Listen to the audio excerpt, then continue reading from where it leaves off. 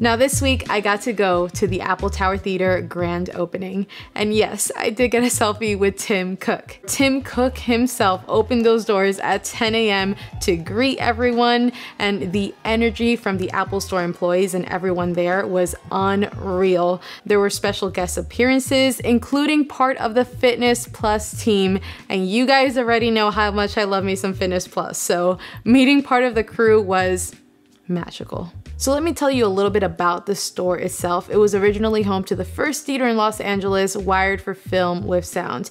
And when you walk into this place, you really feel like you're seeing a piece of history before your eyes. A lot of the original architecture from 1927 was so beautifully restored and preserved. This store is really unlike any other Apple store I've ever experienced. So if you happen to be in the downtown LA area, you have got to see it for yourself.